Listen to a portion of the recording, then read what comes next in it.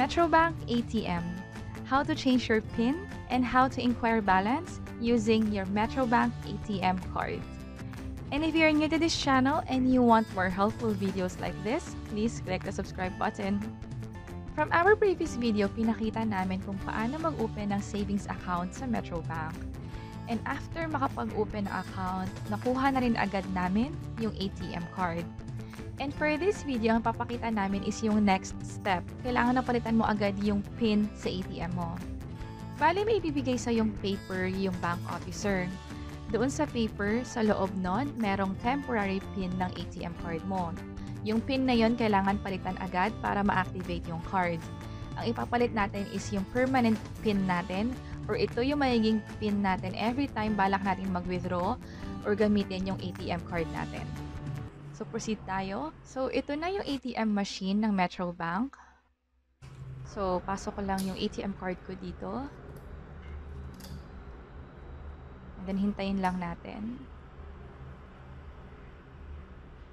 So, enter ko yung temporary PIN na binigay sa akin, which is yung nakalagay dun sa papel. And then, click Others. And click this button, PIN Change. And then, i-enter ko yung bagong PIN for my ATM card. So, i-enter ko siya ulit.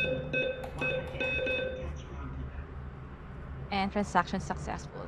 So, click ko yung Yes na button.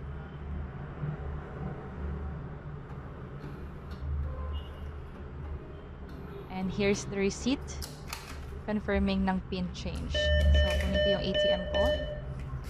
And after ko mag-PIN change, gusto ko lang makasiguro na tama na or kumagat na nga yung PIN doon sa ATM card ko. By the way, ito ulit yung resibo ko. So, ang gagawin ko nga is mag-i-inquire ako ng balance. So, ipasok ko ulit yung ATM card ko. And then, hintayin ko lang ulit. So, enter ko na yung bagong PIN na nilagay ko. So, click ko yung balance inquiry na button and click savings. Since savings account ang meron ako sa Metrobank. And do I want a receipt? Yes, gusto ko ng resibo.